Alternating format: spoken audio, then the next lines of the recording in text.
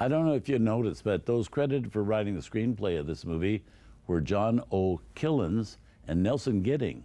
Well, somebody else also wrote a major portion of the script, but didn't get credit, and that was Abraham Polonsky. His name was erased because at the time this film came out in 1959, he was still blacklisted due to that infamous House Un-American Activities Committee witch hunt, which hit Hollywood in the late 40s and early 50s.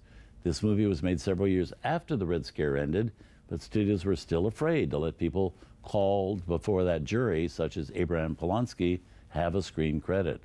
All that changed, though, just 1 year later, in 1960, thanks to Otto Preminger and Kirk Douglas as producers, giving screen credit to blacklisted writer Dalton Trumbo on the movies Exodus and Spartacus, respectively.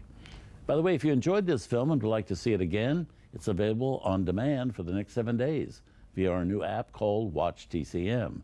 With the app, you can watch TCM live and watch hundreds of films on demand each week on your computer, mobile phone, or tablet. It's a great new service we're pleased to be offering to our cable and satellite subscribers. You can find out more about the app on our website, tcm.com/watchtcm.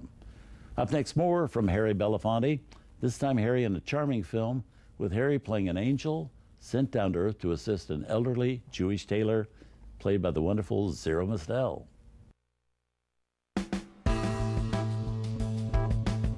Tonight on Turner Classic Movies, Harry Belafonte strives to earn his wings in The Angel Levine.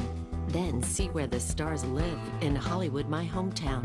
And J. Carrol Naish heads to court with a bickering couple in No Other Woman. Great.